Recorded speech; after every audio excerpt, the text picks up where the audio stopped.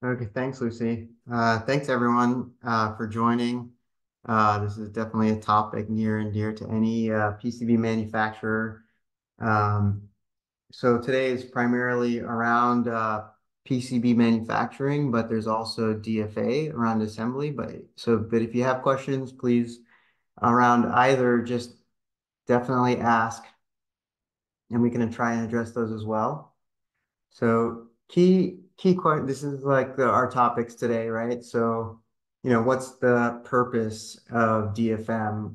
What does it assist with? How does it help you? And what are some major guidelines that you shouldn't really break? Some rules that you shouldn't break. So that's what today's all about. So key point, right? DFM is a good practice that really helps all around, right? So it helps get your prototypes out faster. It helps get your production run set up properly. So you don't have issues when your board finally makes it to production.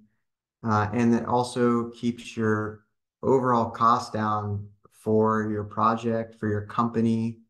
Um, so DFM has, wide implications around cost, reliability, and it's so basically it's super, super important. I think that's the takeaway from this. So what does DFM mean in terms of the PCB?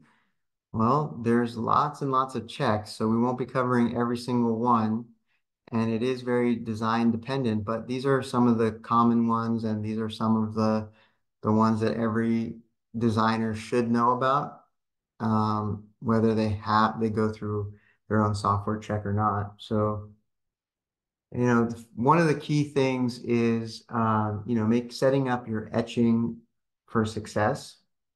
And, you know, that really completely has to do with your layout. So avoiding sharp angles, avoiding slivers, and Altium has a great DFM tool to check for all of that as well in real time. And then Cadence. sorry, go ahead. Cadence. Oh, sorry, Cadence, my bad. Okay, so the next big topic is annular ring. So annular rings are, the most commonly asked question. And depending on your stack up and your class, that's when annular ring guidelines come into play. And next would be things like board warpage. So if you don't think about board warpage, you'll think about it when it happens to you, because it really messes up installation, assembly, all those type of things. Understanding the thermal management from a layout perspective, and then solder mask design to avoid any kind of assembly issues, solder bridging, etc. And then silkscreen as well. So these are the topics we'll be talking about. So here's a structured way to think about DFM. When you're, working on your design, start with your stack up and make sure your stack up is designed properly. And this is even before you start any layout. Once you have your stack up and your component placements, you start your routing. And even if all your routing rules aren't set up properly, you should still be aware of what's critical and what's not. So when you leave this webinar today, you should have that in your tool chest.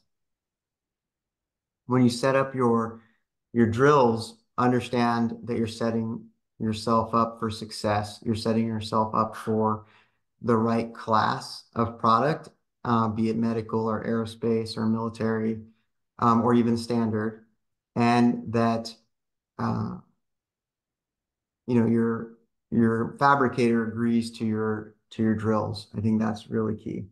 And then lastly, solder mask, silkscreen, and then getting your design files right. That's If I can jump in here real quick, please. being a designer in my past life, one of the rules that I had for my design team was that they couldn't uh, add any traces to a design if they had not spoken to our board house or the board house that we were going to use for that project. Meaning, get a stack up, understand the impedances and the trace widths required, understand the drilling aspects. If one of my designers didn't talk to the board shop before starting a design, they were in line to get fired, basically, because we wanted our designs to go through that CAM department as easily as possible without any issues. Because as we know, anytime there's an issue with the CAM data or the data going through the CAM department, that means delays, and delays cost money. So always talk to your board shop. Absolutely. And actually, I'm going to chime in on that too, on the solder mask and silkscreen stuff on the assembly side of the world too.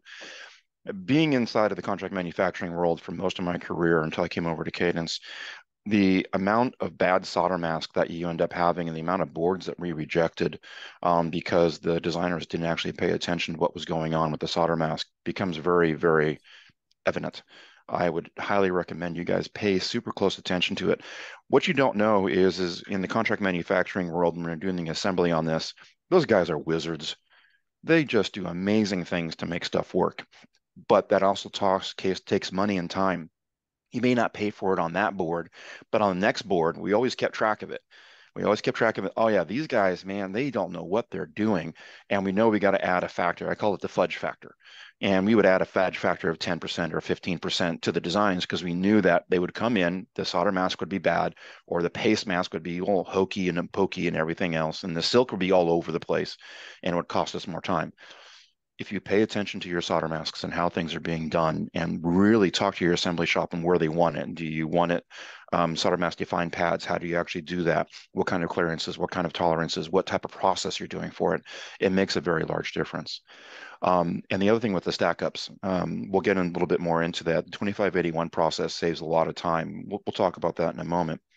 But with the warpage and everything else, as Amit was talking about, is it really becomes down to is having symmetrical. But wait a minute, I'm doing RF. How do I have symmetrical?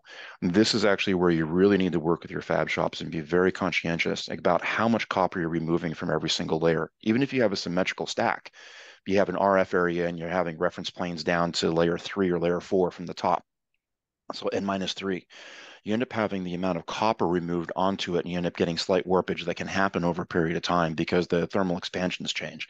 Just little things like that you got to pay attention to. And you get the classic thing of, I got RF, I can't have signals in there because the RF engineer doesn't want it, but the fab shop needs it for a balancing so they don't have warpage. Yeah, well, welcome to the wonderful world of design. There's never a right way of doing it.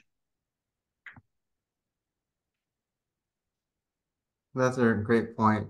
Um, yeah, very nice points. Thanks. And please chime in more so we Yep. can have a discussion around these slides and just get the best knowledge to the participants today. So yeah. Okay. So and then so you know again, this is just a high level what we're going to be going through today, right? So we're going to start with the design files to submit because I don't think it's people get that right still. Um, and then we'll talk about stack ups uh, and what we again we can't talk about everything, but this is what we think is important today.